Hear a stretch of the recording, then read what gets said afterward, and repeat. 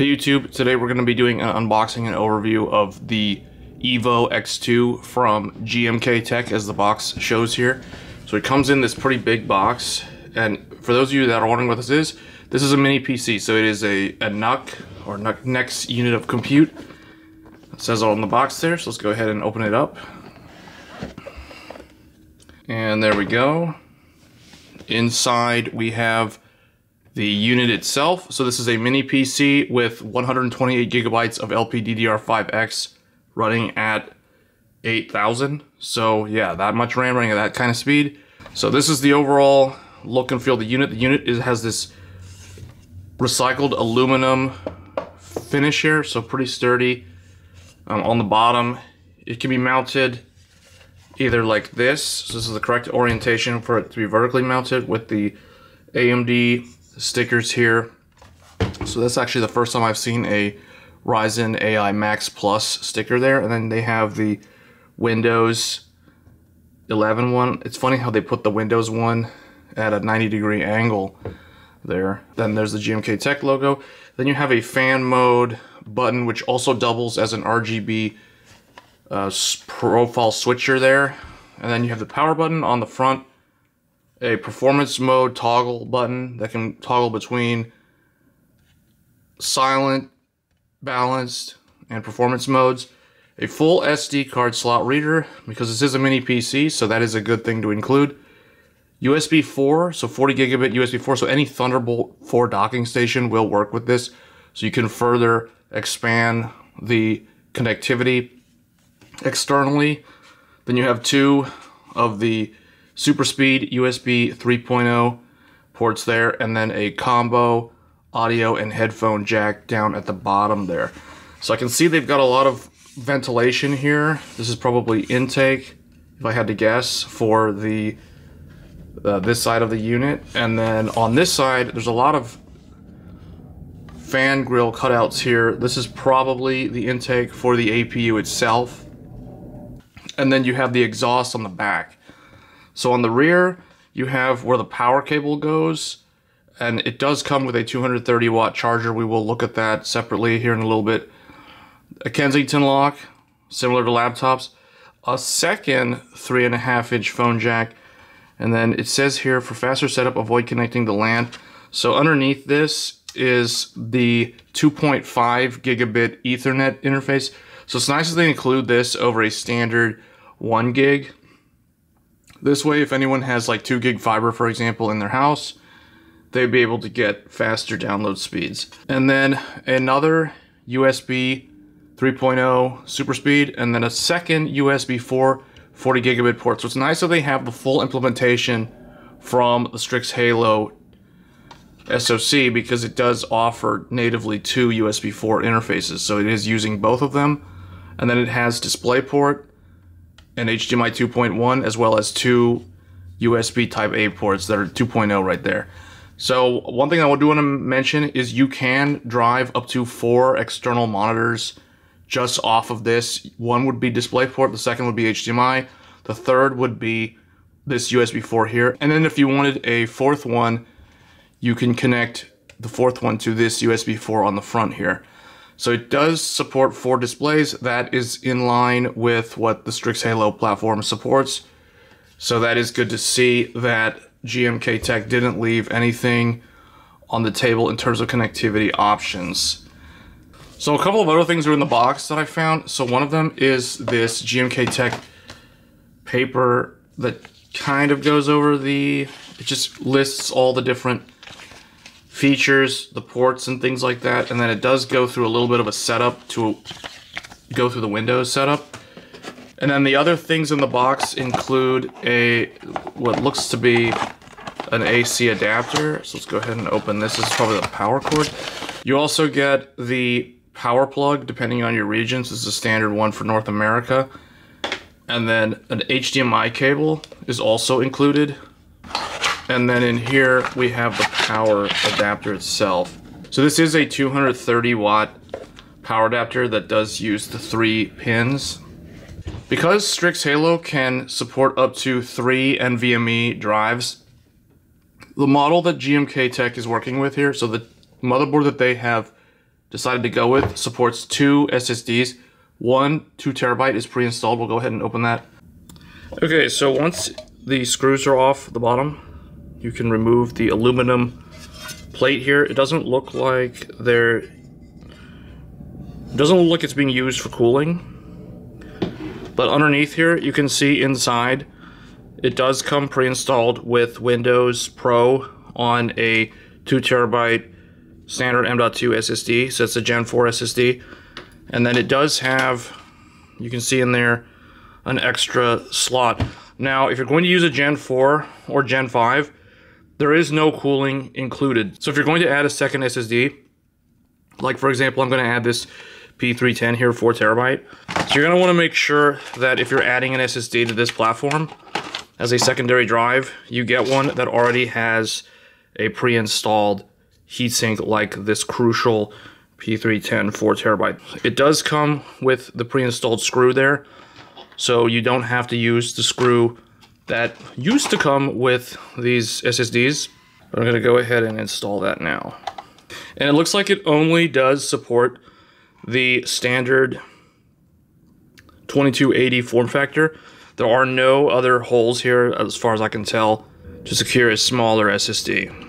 Alright, so I have added 4 terabytes of secondary storage in addition to the 2 terabytes that come pre-installed. So now I have 6 terabytes of storage, so plenty for AI and games. Okay, we're going to do the initial power on here.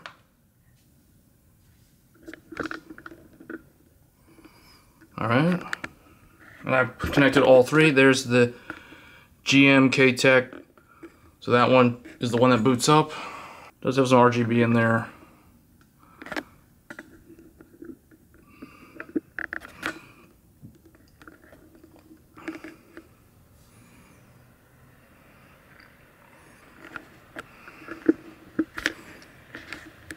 So it's not what I would call quiet, but it's not intrusively loud. However, I think if you're playing games or something for an extended period of time, this will generate about 45 decibels of noise, which is equivalent to a blower style graphics card.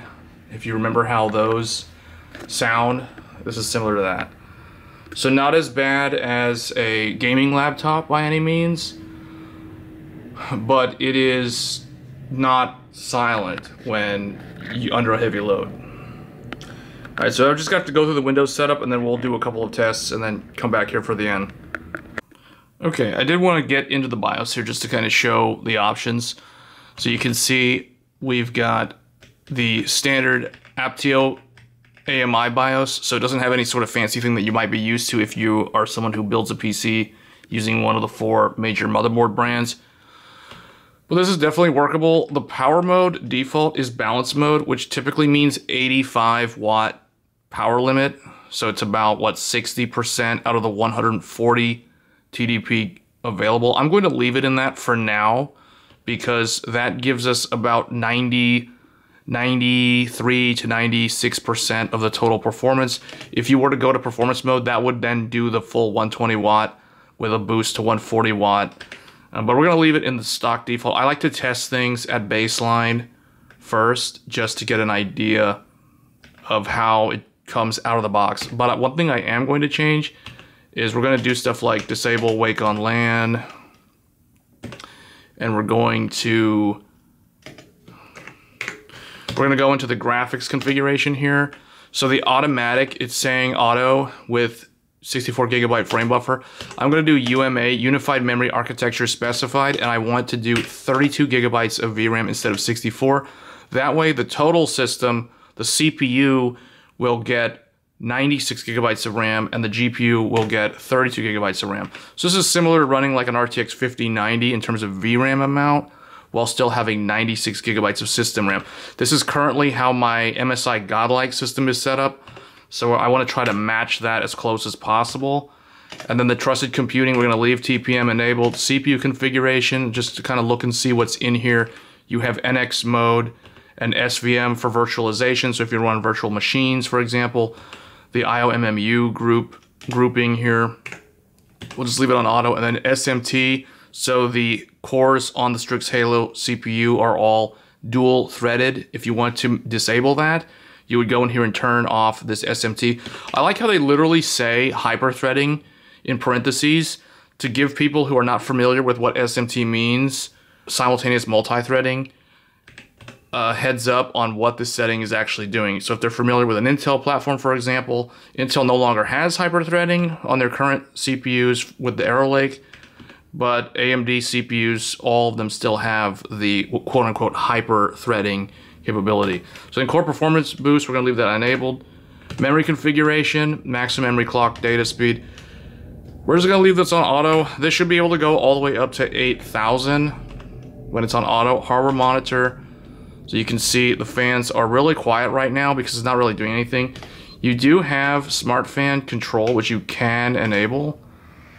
And that will just kind of set it to a static. We're going to disable that. And then system fan control, system smart fan. If we enable this, we'll disable that.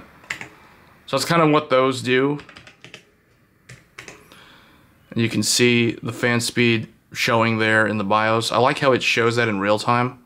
A lot of these basic BIOSes don't show things like that, but you can see it ramping back down because it's back to auto. And then I/O port access, so that you can disable things like Bluetooth, radios, Wi-Fi radios, the SD card, and then you have your 3.5-inch, dual 3.5-inch audio, analog audio there. So you can disable those things if you want, the LAN, etc.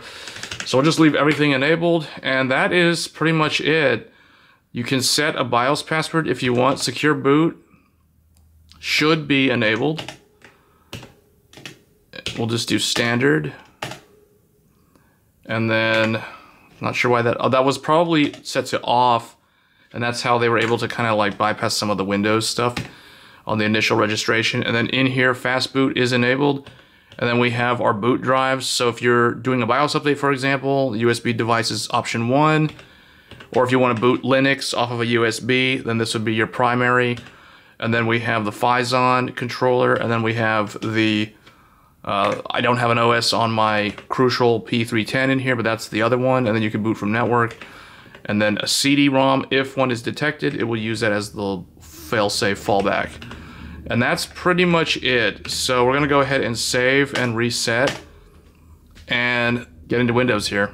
Okay, so we're in Windows now, and you can see the total memory is 128 gigabytes running at DDR5 8000, 8 out of 8. So this is a quad channel memory system similar to the TRX 50 Threadripper platform from AMD.